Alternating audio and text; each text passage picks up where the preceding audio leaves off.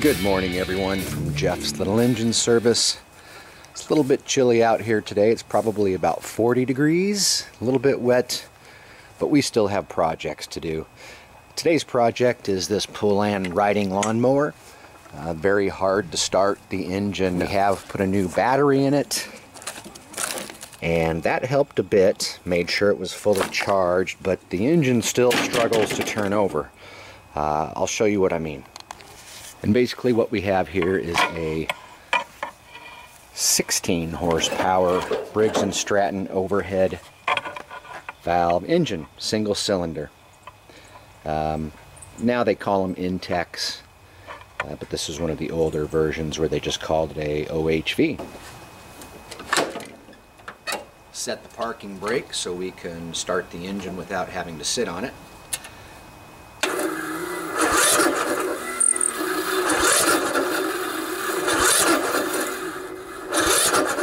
See, it's just really tough. It's struggling.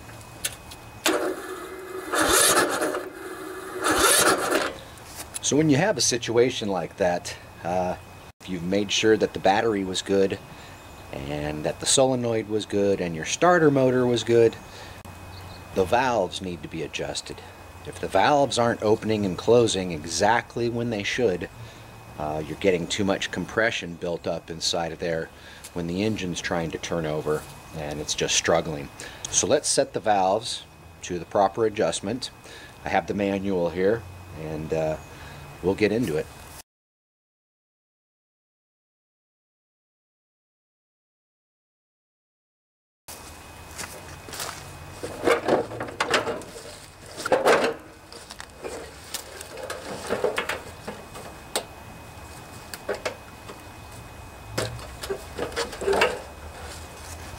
So here are the tools I will use for this job. We need feeler gauges, we need a long screwdriver, we need a 3/8 socket. I always like to use an extension, it just makes everything easier. We also need a spark plug wrench, we need a 10mm wrench, and we need a Torx T20 bit, very small one. And you need a brain. Alright, let's do this. First thing you're going to need is a 3/8 socket to remove the valve cover.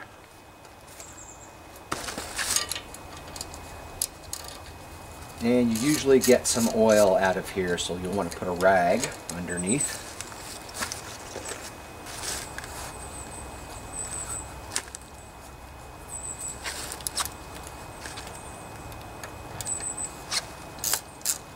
They were pretty loose already.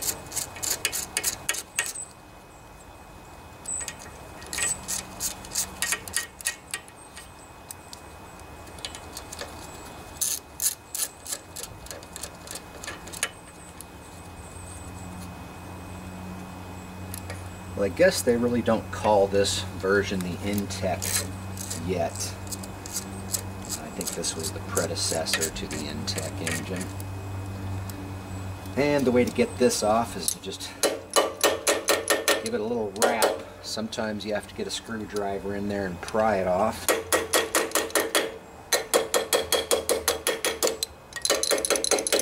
Alright. You want to be careful not to damage the gasket surfaces when you do it this way. There we go. And try to get this gasket off cleanly, and we can reuse it if we have to.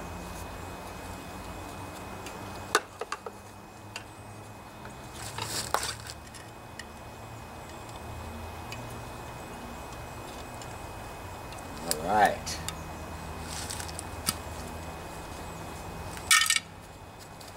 Alright, so we have our exhaust valve here and the intake. I think it's usually the exhaust that causes the hard start, the exhaust valve being out of adjustment. Another thing we need to do is take out the spark plug.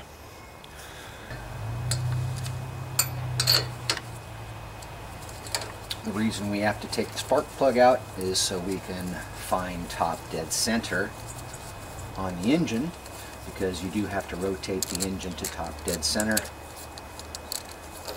to adjust the valves. And they usually say to try and make sure it's on the compression stroke. I don't know if that makes a big difference, but we'll do that. I'll try to explain this the best I can, but basically we're going to rotate the engine and watch the valves, and that will tell us when we're on top dead center on the compression stroke. So the screwdriver, basically I just stick down in the spark plug hole, and as you can see when I rotate the engine, the screwdriver goes in and out and kind of tells you where the piston's at. Well, let's try and figure out where top dead center is on the compression stroke. Let me zoom in here. So I'm rotating the engine clockwise, and what we want to watch for is the intake valve to compress.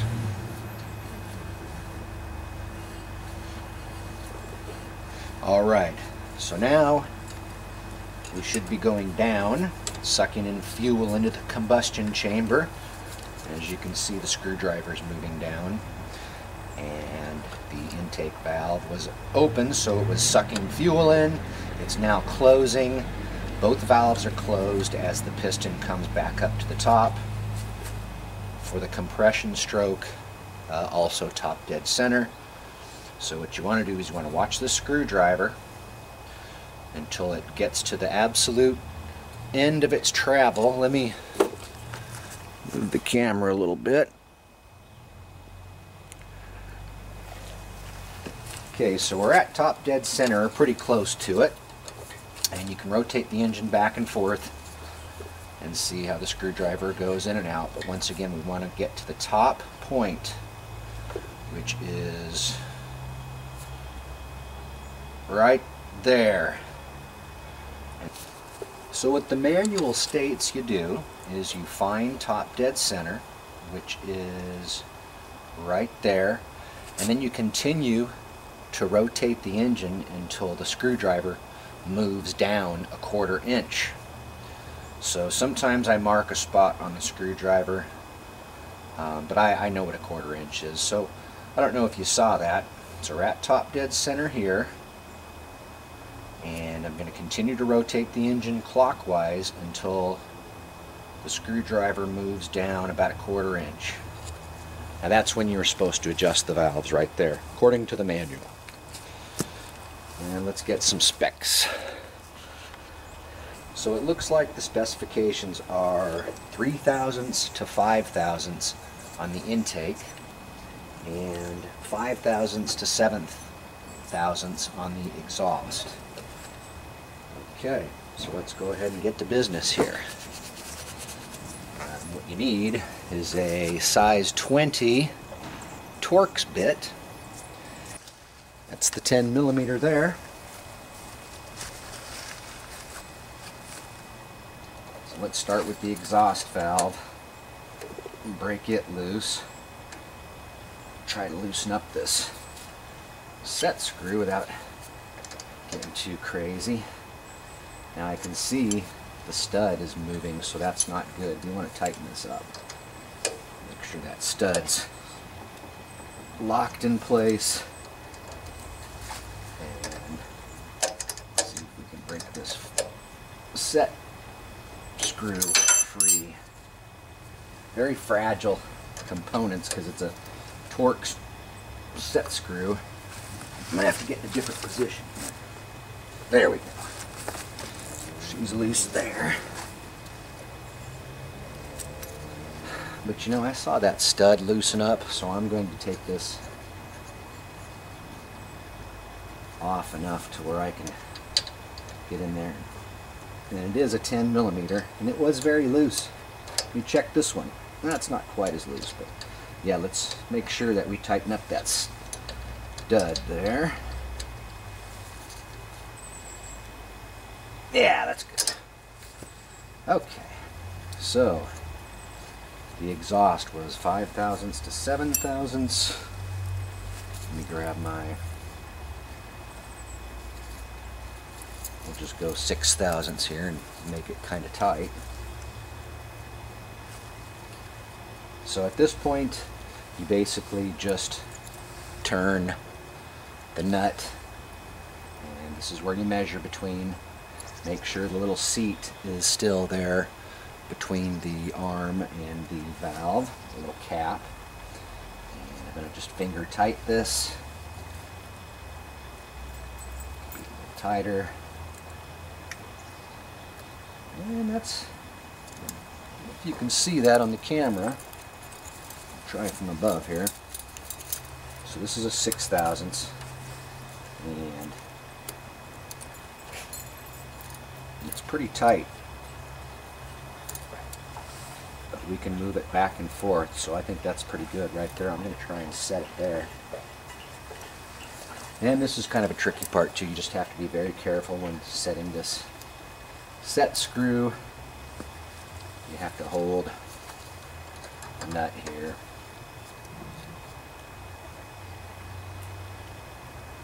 And the set screw torque, it's not very much. So yeah, you lock these torques down to like 60 inch-pounds. So that's just a few, what, four or five foot-pounds. So not very much. So as I say, when you lock those down, you're going to want to hold this. Alright. And I have a calibrated wrist, so basically what I do is I just put it there and I just tighten with my wrist, just my forearm. Most people can't generate more than about 6 pounds of torque just by doing that, so that's one of the ways I tighten bolts that have a very low torque spec. That's about right. Yep. So on to the intake. And the intake was 3 to 5/1000. And the nice thing is you adjust them both. God dang it, I loosened up that stud again. Tighten that sucker.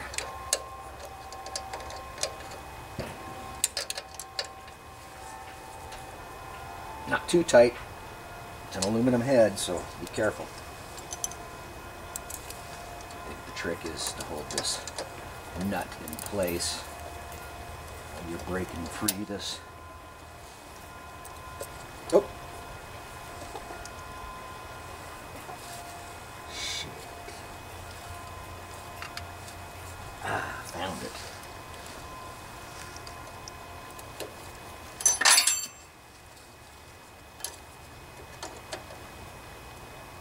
Ah, okay. 3 to 5/1000. Got my 4/1000 right in between. I'm going to make it a little tight.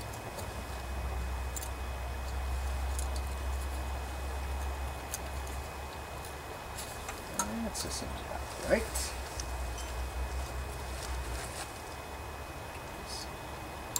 Set screw locked down.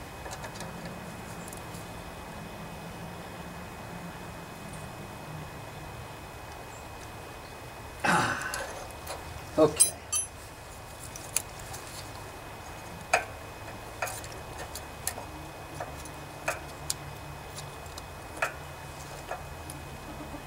Yeah. Cover back on. Oops. Make sure you get the right side up. Doesn't matter.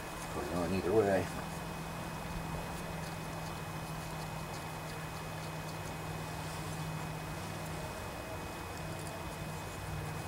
And I forget what the torque spec is. Basically, the torque spec is not too tight, you dumbass. That's the torque on most bolts on lawnmower engines. Everything's aluminum, and you have steel bolts going into aluminum threaded areas, and so it's easy to strip out.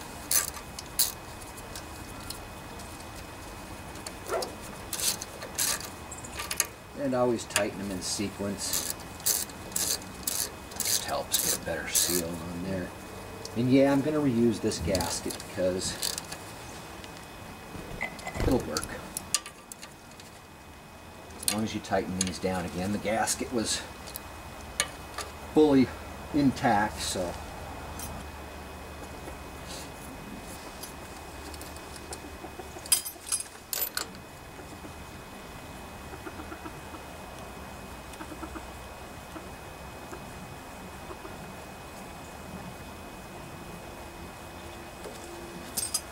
wipe off some of the oil so we don't have the fire marshal come here after I fire it up.